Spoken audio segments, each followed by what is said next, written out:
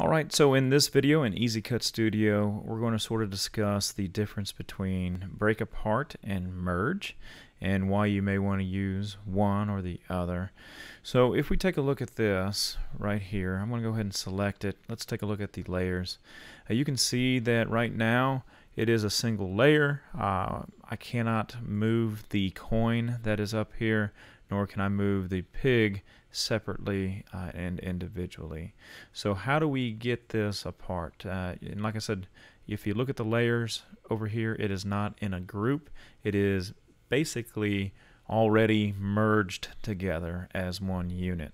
So the opposite of merge, of course, is break apart. So that's found under the object menu, and you have break apart and merge. So I'm going to go ahead and break apart, and you're going to notice everything goes black. And this is sort of why you may want to use this Workspace Alpha to sort of see what's going on underneath the hood here.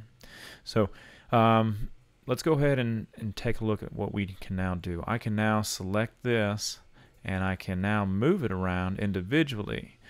Even the pieces, even the dollar sign underneath, I can select that individually and move it out. Okay. So, like I said, the opposite of break apart is merge. So if I select this and I go to Object Merge, you can see that the dollar sign is now punched through. So let's take a look at this here. With the pig, of course, I can move the eye.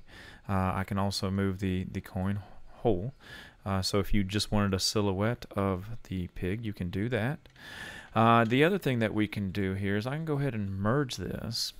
I'm going to go ahead and go to Object Merge, and let's say, for example, I wanted that dollar sign on the pig rather than on the circle. So I can go ahead and break apart this.